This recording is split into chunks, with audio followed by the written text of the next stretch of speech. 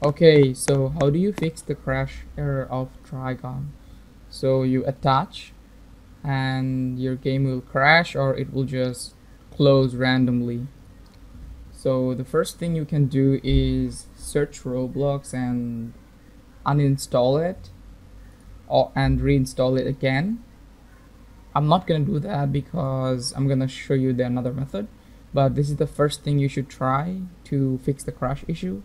But if it doesn't fix the crash issue, like if you uninstall and reinstall it, so this is what we have to do. So you go to this website, the link will be in the description. Copy this, copy the ID, the version ID, and go to the second link and put the version ID over here, paste it and click enter.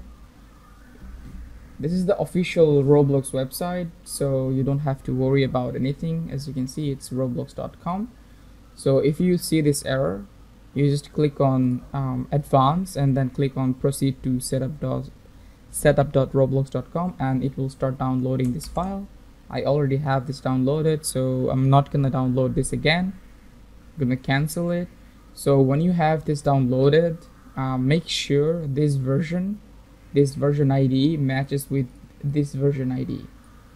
So what we have to do is press I'm gonna show you the easy way.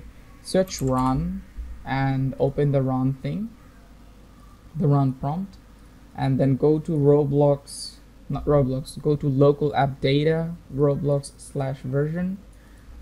This will be in the description. Click OK and this will pop up. So for the most of you, the version from here and in this folder should be same, but if it isn't same, find the Roblox folder. So if you click on this, as you can see, this is not the Roblox, this is Roblox Studio. So I'm gonna go to Roblox one, so this is the Roblox one.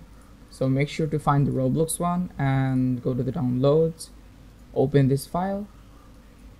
I'm gonna open the other folder. So put these two files on this folder and click on replace two files in the destination. That's all you have to do, and I'm gonna go join baseplate.